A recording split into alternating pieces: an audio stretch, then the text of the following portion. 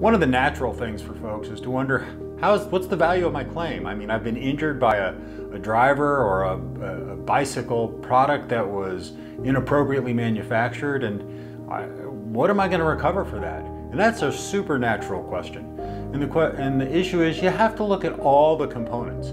There are some easy components. We call those the economic losses, maybe your lost wages or the cost of your medical expenses, or even the cost of replacing your bicycle or the clothes you were wearing when you got hit by the car. Those things are pretty straightforward and we can evaluate those.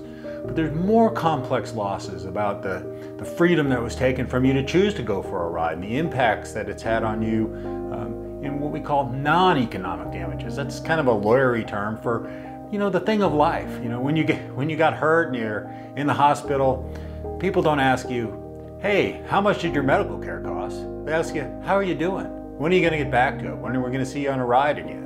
And those are the important things to help evaluate.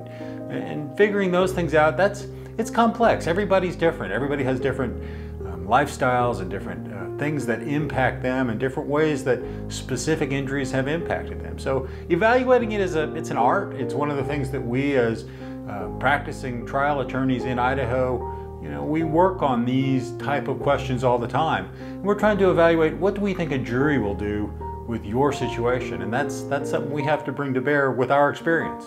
And we're happy to talk to you about it. We probably can't give you a value of your claim over the telephone. And if any lawyer actually wants to give you a value of your claim over the telephone, you should run away from that attorney. Talk to somebody who's willing to do the work it takes to really understand what's happened to you and really understand the value of your bicycle accident injury claim in Idaho. And it can be different in Boise or Coeur d'Alene or Pocatello. Different places have different valuations. But give us a call. We're happy to talk to you. We always like talking to cyclists.